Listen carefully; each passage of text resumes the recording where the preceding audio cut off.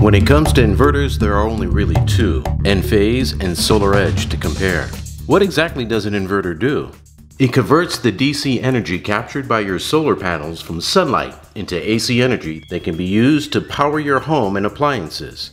Unlike solar panels with many panels to choose from, when it comes to inverters, there are basically two that currently dominate the residential solar market: Enphase microinverters and SolarEdge with optimizers. How do microinverters work? As the name implies, they're small and are mounted under each solar panel. They convert your DC to AC right on your roof. The significant advantage of a microinverter is that if a panel goes offline or is shaded, the rest of the array continues to produce power.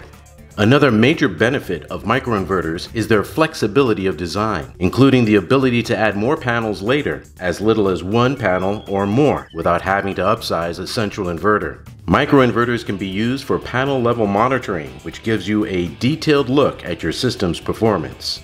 The Enphase microinverter has a 25-year warranty. The warranty is transferable, but requires a $400 transfer fee.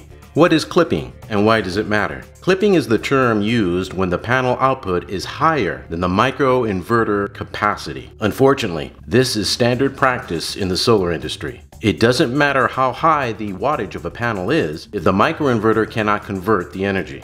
For example, if you had a 400-watt panel with a microinverter that could only handle 290 watts, that means 110 watts of potential power will be lost during the peak production hours of the day. There's no need to invest in a higher efficiency panel if the panel is paired with a wrongly sized microinverter. The SolarEdge central inverter with optimizers. Adding the optimizers to each panel reduces the effects of shading and underperforming panels in the array, just like microinverters.